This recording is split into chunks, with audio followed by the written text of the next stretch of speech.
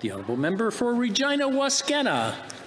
Mr. Speaker, the Alaska to Alberta Railway will create 28,000 jobs, provide another route out of landlocked Saskatchewan and Alberta for our exports, and lower the cost of groceries in the Yukon and Northwest Territories.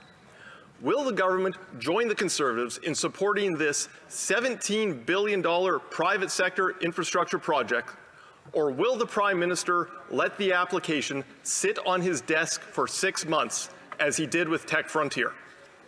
The Honourable Minister.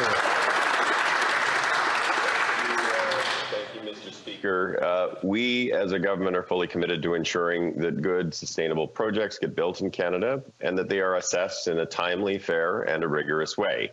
With respect to this project, as I said a couple of weeks ago when this question was posed by the opposition, we have not received an initial project description, but like with all projects, if we receive it and when we receive it, we will certainly assess it, and we will do so in an expeditious manner. Thank you.